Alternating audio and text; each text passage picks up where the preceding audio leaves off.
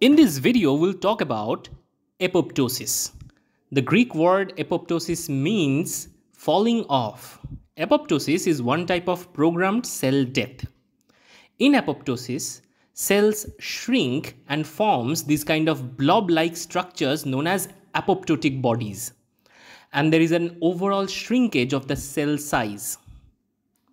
In this video, we'll talk about what is apoptosis, classification of apoptosis, molecules which are associated with apoptosis, and how apoptosis can be detected. So apoptosis is a pathway which is highly regulated and it's a suicide program. In this process, the dying cell activates several intrinsic enzymes that degrade the cell's own DNA and nucleic and cytoplasmic proteins. So it's an auto-destruction program. Apoptotic cells break into fragments known as apoptotic bodies, which are later on taken up by specific phagocytes. It is important to note that the plasma membrane of apoptotic cells do not disintegrate. The integrity of membrane is maintained, however, the composition of the membrane is altered, which attracts the phagocytes, and it has many other roles. So these phagocytes take up these apoptotic bodies or living cell, and thereby no inflammation is actually created due to apoptosis. And that's the biggest signature feature of apoptosis. When compared to necrosis, we would see necrosis is often associated with inflammatory response, but apoptosis is not. Moreover, there is no leakage of cytoplasm during apoptosis, whereas there is leakage of cytoplasmic materials during necrosis due to the loss of membrane integrity. In a different video, I have described necrosis in a bit more details, so click on the video in the I button or in the description to learn more about necrosis. However, in this video, we are going to focus on apoptosis. Apoptosis can broadly be classified into two subtypes: pathology-associated apoptosis, which occurs during many infection or many kind of pathological situations. And physiological apoptosis occurs during development. And actually, apoptosis is a key regulator of development. So let's try to understand how apoptosis shapes up development, and it's an important process in human physiology. Apoptosis could be found and could be seen during the time of digit individualization. All our digits are actually combined via a thin membrane, and there are many cells which die during this development process and thereby separating the digits at birth. That means apoptosis actually works like a molecular sculpture artist who is sculpting and revealing new structures in the course of development. Similar examples could be found in morphogenesis of frog, where the tadpole tail is lost due to apoptosis, or we can see similar structure in human brain development, where a specific cell type known as Cahalretsia cells, which are the transient cell population, they die during the course of development, and before birth they should be dead. If they are forced to survive, then there are detrimental consequences. So that tells us death of certain cell type is equally important like survival. In immunology, we can also see in our immune system, especially in our lymph node, in the germinal center, apoptosis is going on very frequently. In the germinal center, there are a lot of immature B cells which are trying to recognize antigen, but their B cell receptors might have a low affinity towards an antigen or a high affinity towards an antigen. If the affinity is low, then and there these cells are eliminated via apoptosis, and there is no inflammation which is evoked. And if the cell has high affinity, then they differentiate into specific plasma cell. That means overall apoptosis is pretty important for cellular physiology. Let's talk about apoptosis happening in pathological circumstances. First circumstance is DNA break. DNA break is pretty detrimental. And if double-stranded DNA break cannot be repaired, apoptosis might be evoked. Unrepaired DNA break has harmful consequences, such as it can stall the replication fork, it can lead to loss of the chromosome segment, etc. In this extreme scenario, when the defect cannot be reversed, Then cell choose to die in a regulated fashion via apoptosis and save the cells in the surrounding. Now, apoptosis can also be caused due to accumulation of misfolded protein, and this kind of theme is very common in neurodegenerative diseases like Parkinson, Alzheimer's, etc. In Parkinson disease, the Lewy bodies are actually aggregated proteins which accumulate in specific neurons in the substantia nigra, and these dopaminergic neurons actually die in the Parkinson patients. Now, accumulation of too much of these aggregates in the endoplasmic reticulum causes the ER stress, which ultimately leads to the activation of apoptotic programs and thereby killing the cell. Now let us try to understand the molecular pathways which is regulating the apoptosis. There are two different pathways which are most studied in context of apoptosis. One is intrinsic pathway, which involves the mitochondria. Another is extrinsic pathway, which does not involve the mitochondria. So in the intrinsic pathway, there are specific sensors. And in the extrinsic pathway, there are specific receptors which bind to ligand, which are actually giving the signal for apoptosis. These receptors are Fas receptors which bind to Fas ligand, very commonly found in immune system. TNF receptors which binds to TNFs.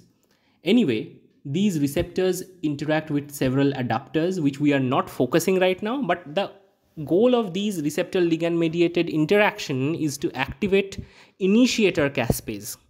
These initiator caspase get activated or cleaved. These cleaved initiator caspase then can initiate a caspase cascade, and this caspase can activate a ultimate executor caspase. Most of the cases, the executor caspase is the caspase 3. So cleaved caspase 3 is now generated. Cleaved caspase 3 is the hallmark for apoptotic cell, and cleaved caspase 3 can cleave DNA, proteins, and many other things. Now let's talk about the intrinsic pathway. There are several sensors which can sense something is going wrong inside the cell and the cell need to die. There are BCL2 family sensors which can sense this. Several BCL2 family regulators such as BAX, BAD, all of these can poke holes in the mitochondrial membrane, which leads to the leakage of cytochrome C. Cytochrome C is involved in the electron transport chain. It should not be leaked into the cytoplasm. But when it leaks into the cytoplasm, that means something is wrong, and now apoptosis or autodestruction program has to be triggered. Cytochrome C interacts with other molecules such as APAF1, which further activates and accelerates the process of caspase 3 cleavage. Moral of the story, in both of these pathways, they converge at the step of caspase 3 cleavage. Caspase 3 is the executor caspase, which execute the process of apoptosis. It leads to destruction of the DNA, fragmentation of the DNA. It also leads to fragmentation of other organelles, ERs, etc. And ultimately it leads to blebbing of the cell. And inside the bleb, we can have broken DNA, some organelles like mitochondria, lysosome, etc. Ultimately, these blebs would be projected out of these cells, and that can be uptaken by specific phagocytes. Now, this kind of scenario is pretty common in case of viral infection. When there is a viral infection, the virus infects the particular cell type. Now, this particular cell type has a specific machinery known as class 1 MHC generation machinery. So some of these viral proteins are actually degraded by the proteasome, and these degraded proteins are uptaken into the ER by a transporter known as STAP1. This viral protein can be loaded onto class 1 MHC molecule, and the class 1 MHC molecule bound peptides can be displayed on viral infected cells. These class 1 MHC molecule bound peptides can signal CD8 positive cytotoxic killer T cells. Cytotoxic killer T cells secrete specific cytotoxic granule. These granules contain perforin and granzymes. All these things lead to apoptosis. So perforin creates perforation or pores, and through these pores granzymes come inside.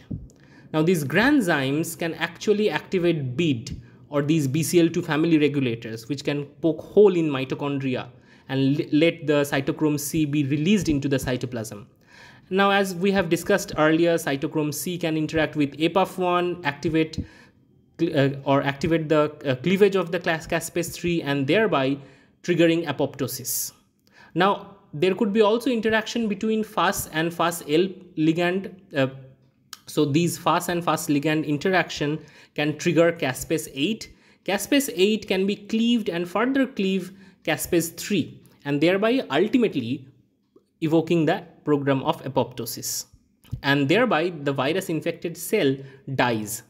Though this particular cell dies, the cells near the vicinity are saved. So apoptosis is an overall protective mechanism during infection as well. So now we understood what is apoptosis. Let's try to focus how one researcher can detect apoptosis. Now, first of all, a researcher can perform immunohistochemistry against cleaved caspase 3 to understand whether the cell is undergoing apoptosis or will undergo apoptosis or not. If there is an accumulation of cleaved caspase 3, that is highly indicative of that the cell is undergoing apoptosis. Now, there are other labeling techniques known as terminal deoxynucleotide transferase or TDT, Nick end labeling. So this is known as tunnel assay. In this process is based on the fact that the apoptotic cell would have fragmented DNA, and there are specific enzymes such as TDT transferase. This transferase can incorporate specific labeled DUTP into these DNA and thereby marking the DNA of these apoptotic cells. So here the fluorescence present would ensure that there is significant amount of broken DNA in a cell. Most likely that cell is undergoing apoptosis. There are other high throughput techniques known as Annexin-V PI assay. Annexin-V PI assay is basically combined, it's basically a assay which is combined with flow cytometry. The Annexin-V protein binds to the exposed phosphatidylserine on the membrane. Now, phosphatidylserine in the healthy cells are often present in the inner leaflet, so they are never exposed to the cytosolic side. But in an apoptotic cell, it is exposed on the cytosolic side such that we can detect it via particular protein binding. So Annexin-V binds to this phosphatidylserine in an apoptotic cell. Now, membrane lipid composition is heterogeneous and there are several types of membrane lipids that are present. We have to understand in case of apoptosis, the membrane lipid distribution dramatically changes. For example, the phosphatidylserine, which is always present in the cytoplasmic side, now flips into the outer leaflet, and that's a characteristic signature. And this is exactly detected by Annexin-V, which was actually an anticoagulant protein, and this binds to phosphatidylserine with very high affinity, and this is taken care of using flow cytometry, because a conjugated Annexin-V can be detected using flow cytometry, and that would tell us about the status of apoptosis. And now propydium iodide is another dye which gets inside the cell when there is enough amount of enough amount of damage to the cell. It's a late stage apoptosis marker. Now, if you want to learn details about this Annexin-PI5 assay and how the flow cytometry can be used to determine that, I have a separate video on that. But moral of the story is, looking at the facts data, we can understand whether the cell is at very early stage of the apoptosis when we don't see any signal due to, let's say, a propydium iodide or Annexin-V. It might be viable cell, it might be late stage apoptosis, or it could be also necrosis. In case of necrosis, there is no annexin binding, but there is propydium iodide which leaks in. So all these signatures could be highly informative for a scientist to understand whether the cell is undergoing necrosis, apoptosis, or the cell is viable at this moment. Now, this is a little bit fast in terms of understanding, so you can watch the video at a slower pace, and the link is provided in the I button. Anyway, in this video, we looked at what is apoptosis, classification, and we looked at the molecular pathways which are associated with apoptosis, and we lastly look at how apoptosis can be detected by a scientist. I hope this was useful. But before we end this video, let me tell you, in case of apoptosis, there is no secretion of cytokine and thereby no inflammation is evoked. But there are other processes known as necroptosis, which is a hybrid of apoptosis and necrosis, which can lead to robust inflammation by secreting specific cytokines. If you want to learn more about necrosis, again, you know what to do. You can go to the I button or description to learn more about necroptosis. So necroptosis simply means necrosis plus apoptosis. It's a hybrid of these two. And this is highly regulated as well, unlike necrosis. And also there is a loss of ATP, swelling of the cell, ROS generation, and release of lysosomal enzymes, which are pretty characteristic of this particular cell death. You can get many notes and flashcards regarding several biology topics in my Facebook page, Instagram page. All the links are provided in the description. You can follow me on Instagram, and there are specific MCQ contest that is always going on in my Instagram page. You can participate in that Instagram page and win. So last month winner was Rimika Roy. She has given the most number of correct answers. In the next month's contest would have a prize. This is a particular custom designed coffee mug that you can get. All you have to do is go to my second channel known as Let's Crack Bio Exam, and you have to answer the questions daily. Put it in the comment and like that particular community post. If you do it for 30 days, the person who gives the maximum number of correct answer would win, and he or she would get this particular gift. Anyway, you can support my channel via Patreon. You can also support me via the super thanks option, which is present in the bottom right corner of the video. You can click on the super thanks option and pay via net banking, Paytm, PayPal, or UPI. See you in the next video. All my social media links are provided in the description. If you wish to connect, feel free. I would be happy to help. See you in next video.